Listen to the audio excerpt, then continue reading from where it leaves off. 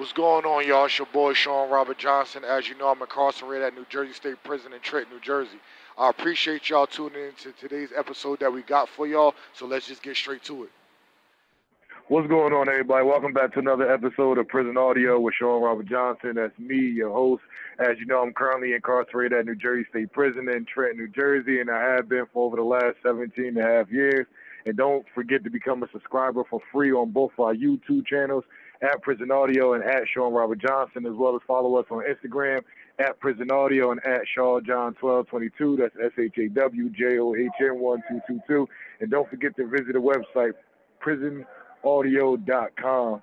So today I got my co-host, my bro Mike, with me on another episode that we doing an interview. And today we got Taz, the sister, one of my guys that's down here in prison. So I appreciate you for coming on doing an interview today. Nah, I appreciate you for having me, bro. Real shit, man. So me and your brother was chopping it up as he literally maybe about 10 cells down from me.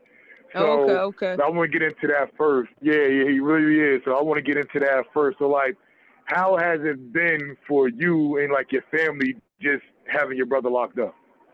Man, I'm saying it's been like hard. You already know that shit. That shit definitely be difficult. Like, you feel what I'm saying? Then you know what happened when we was young. So it's like, you feel me? It's like watching your brother grow up over the phone type shit. You feel me? Like, we just been bothering the building over the phone. Like, you know what I'm saying? Because my little brother been down there like at a young age. So you feel me? It's like a lot of shit we ain't even really get to do. You know what I'm saying? Because we was just young and just living fast type shit. Yeah, no, I definitely know how it is. Like I said, I've known him for some time since he's been down here. Definitely solid dude, from my opinion, from just being around him for a long time.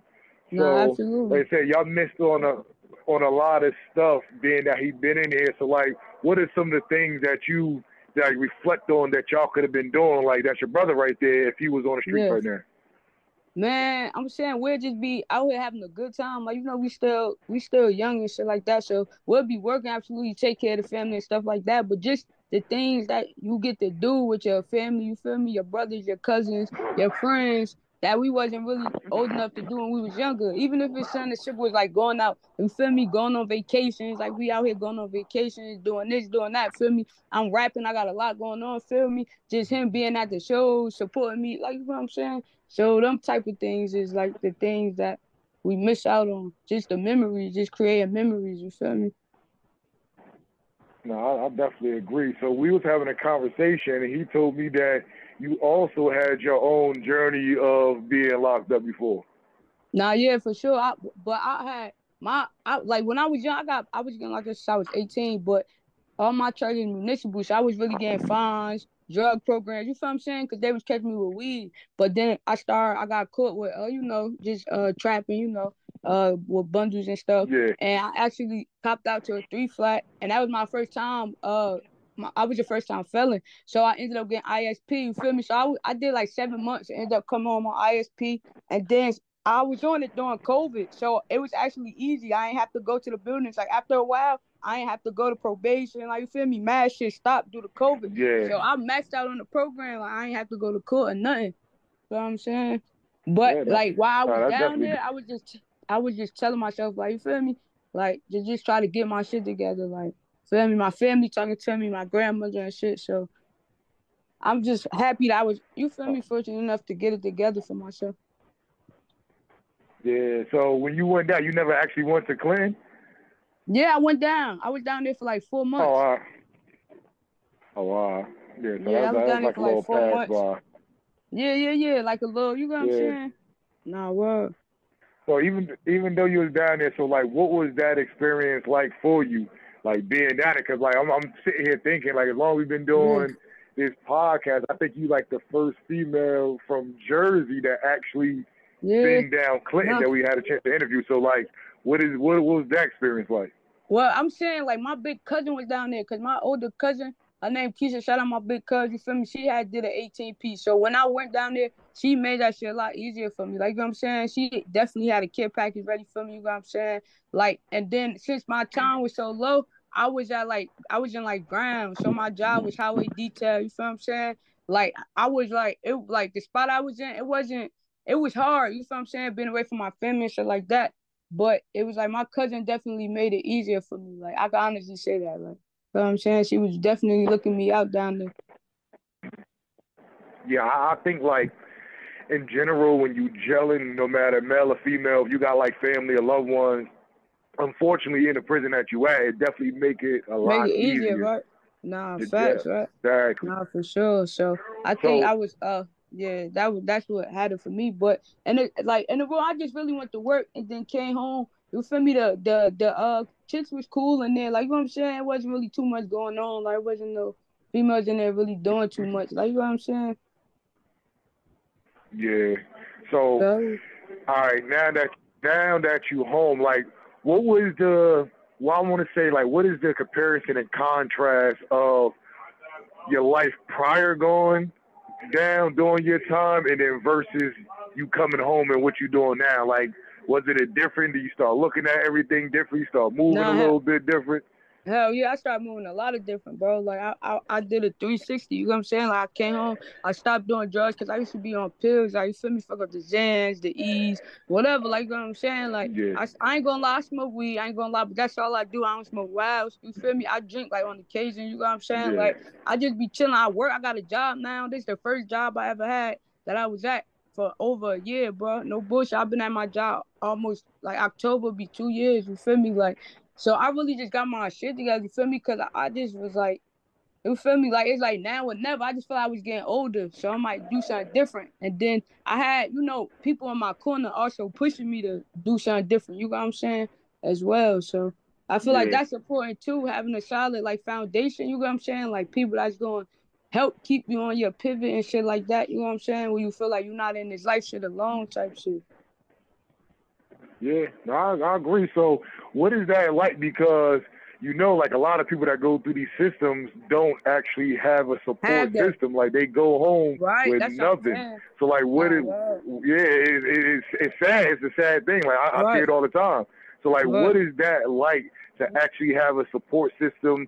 And it don't even necessarily got to be about like making sure that you're good financially, but just giving Right. you Just positive mentally, affirmation and emotionally. encouragement on a daily basis, trying to put you in the right position. So like, what is that like for you?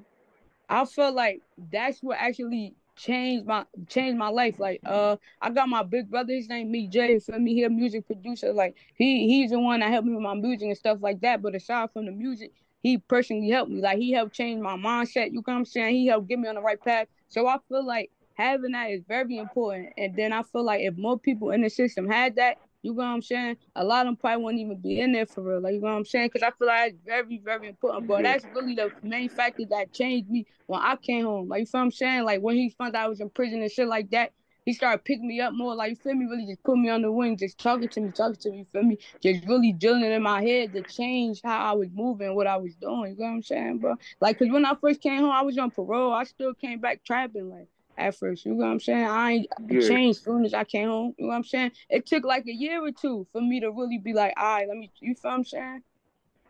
But I feel like that shit yeah. very No, I definitely important, bro. get you. No, I definitely get you. I feel like if you have people that's in your corner that's going to support you and try to lead you in the right direction, it definitely Right. could change your way of thinking and how you go about things and put you on the right path because you know what it's Right. like being on this side. Nah, So for you sure. Even said my that little you out there brother. doing music. Go ahead. Oh, my bad, bro. Now I was just gonna say, even my No, little no, go brother ahead. I'm be listening. even he be giving me positive affirmation. Like you know what I'm saying? Make sure I'm staying focused on the mission. Like you know what I'm saying? Make sure I'm not getting distracted and I ain't really out here doing like you feel me in a way and doing the wrong thing. Like he makes sure to let me know, you know what I'm saying, to keep me on the right track too, man. Yeah, no, it doesn't go. He definitely, even in here, like dudes that he's cool with, even like dudes that he don't associate with, he definitely try to always give all positive vibes. Like being in here, like I said, Yeah, I've been around a while, so yeah, he for definitely sure. do that. All right, so Yeah. you talk about the music. So how Yeah. long have you actually been doing music? Man, I've been probably like on some like real taking it serious. I dropped my first song, no bullshit, bro, 11 years ago. Like for my first video, like my Okay. first real video 11 years ago. But then I had only did like 3 songs and then I stopped. Like you know what I'm saying? Like, so I just started back doing music in 2018. I'm gonna say for real, 2018. That's when I really started taking it serious. You know what I'm saying? And then I dropped my first mixtape, I think, in 2021. Okay. So Yeah, for a little minute, you lost your little passion, lost your focus on music. for real. So Yeah, cause life is hard, man. a lot you feel of me? Like, life is hard. bro. Life is hard. So I was just trying to get So life back. yeah, no, that's definitely good. Like some people say, like writing music and that's their passion to help them definitely get through some tough times in life. So how has music played a part for you in your life of helping you get through trials and tribulations? I'm saying it play a major part because it's just a way to express yourself. You know what I'm saying? When you and your emotions and stuff like that, you feel me? Instead of acting on your emotions, if you just write it down, you know what I'm saying? You ain't gotta worry about telling nobody and they running telling your business. You know what I'm saying? You ain't gotta worry about going out there doing nothing to nobody cause the shit on your mind. You feel me? Like writing, you releasing it, you talking about it, you releasing it. You feel what I'm saying? In a positive way. You don't gotta worry about it coming like backfiring. You don't gotta worry about it. You feel what I'm saying? Like none of the bullshit that come with just venting the people and shit. Yeah, I get you. So do you only do rap or do you also sing? You write your own music or like what you do? Just rap? Yeah, I just rap. I wish I knew how to sing, but nah, I just be rapping. I be rapping. I got like 3 mixtapes out. So I'm saying I'm currently about to get back in the studio. So I'm saying I got shit moving for me. I did a song with Gunplay. I had a Gunplay album out, but they took it down during COVID. But it's supposed to be coming back out, but I don't know when though. Yeah, no, that's definitely dope right there. Definitely grinding, putting it together. Now I get what you're saying about singing, man. I listen to a lot of people that can sing. I'm like, damn, if I had that voice right there, I could sing. Nah, I wish I could, yeah, bro. That shit just do something to people's souls. Like rapping cool, but singing that shit like make you feel a type of way. You know what I'm saying? Yeah, I agree. I definitely agree with that. So you say you got a couple of mixtapes out. What's the name of the mixtapes and where can people find them at? Oh, you have 60 seconds remaining. The first mixtape I got is called Product of My Decisions. That's on iTunes, Apple Music, everywhere. You could just search it up. You feel me? Spotify. Then I got a mixtape out called Looney Tunes and another mixtape out called Affiliated by Association. So them 3 you can find them everywhere. YouTube, Apple Music. You feel me? Spotify, all that. So I told you and I told you, bro. Being that you rap, I'm putting you on the spot, so I need to hear some lyrics. Whatever you decide to rap, go ahead. It's yours. All right, so no more. I said, all these meds in my body, I won't catch corona. I was standing 10 toes in the field, posted on that corner. Keep the pistol on my body, I can't be a goner. I'm broken hearted from these streets, I guess that I should warn you. I be getting high to ease the pain. Turn me to a stoner, trying to find love, ain't got a heart, I'm looking for a loner. In and out of college, cause I was chasing a diploma. Only thing that keeps me calm is just smell a loud aroma. We don't stop at red lights, all we know is keep going. Bank account portfolio on God, just gonna keep going. If I stop and part the sea, my wave just gonna keep flowing. Never trust the love a bitch, cause they just gonna keep on. I be talking real like Don, call me Don like I'm Teflon. When it come to game, anybody getting touched on. Pop first, ask questions later. Sorry if I react wrong. Shout out Jersey, 7 game.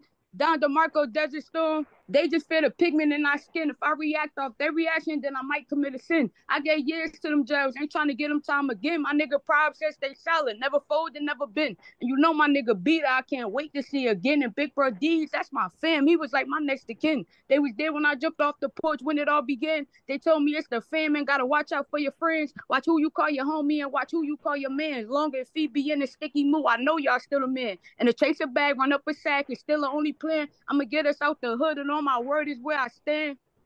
You feel me? That's what I got. That's what I got, man. Yeah, I hear you. You definitely go hard. I hear you. I definitely hear you. I appreciate it. So I appreciate you, before bro. We leave, absolutely. So before we go, always gotta leave with a positive note. So like just going through your experience, your brother, he in a joint, like I said, he over here with me. What positive advice that you can just give a spill about to anybody, whether they know somebody in prison, whether they're in the streets running and they might be headed to prison? What positive advice can you give them to get their mind right and get on the straight and narrow path? No. All right. Well, first I want to shout out my little brother, man, Anthony Fierce. You feel what I'm saying? You know, he put this together. So I want to shout him out, and I want to shout you out, Sean. I appreciate you and him. You feel me? And I just would like to say, man, just I feel like listen more than you speak. You feel me? A lot of times, like growing up, like especially being young, we think we know everything, and it'd be hard for niggas to listen. Like, you feel what I'm saying? So if you got somebody, whether it's your family or you met somebody in the streets that's telling you, that's really looking out for you and telling you like, nah, bro, don't do this and don't do that. You feel me? And learn to be a leader. We gotta lead more than we follow. Like, you know what I'm saying? Like, a lot of us, we get around our friends and we want to do what they do. You feel me? But in deep down inside, we really don't want to do it, but we doing it because everybody else doing it. You feel me? I feel like we need more leaders, man. We gotta just learn how to lead more, and we gotta learn to stick together. It's hard. It's hard for black people to stick together, bro. We'd rather see each other down than up, bro. We gotta stop thinking that if they make it, we're not gonna make it, bro. If our mans make it, we gonna pull each other up, bro. Like, we stronger together than divided, bro. And that's what we gotta understand, bro. You feel what I'm saying? Yeah, I definitely agree with you. Facts. I definitely agree with you. So give your social media links and all that so people can know where to find you at. My shit, the real Taz Brickz, Taz Brickz. My Facebook, same thing, Taz Brickz.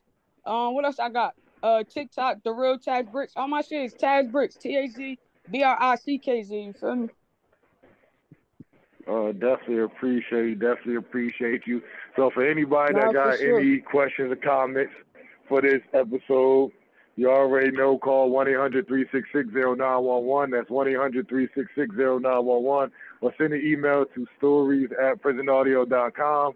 That's STORIES, the @PRISONAUDIO.com.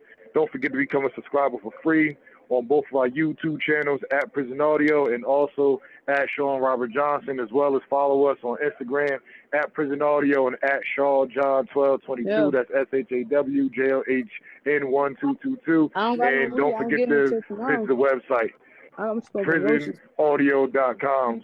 So there was another episode of Prison Audio with Shawn Robert Johnson. That's me, your host. Appreciate you for coming up there, Dad, spending this time with you, and definitely was a dope interview. Salute to you. Thank you, bro. I appreciate it, man.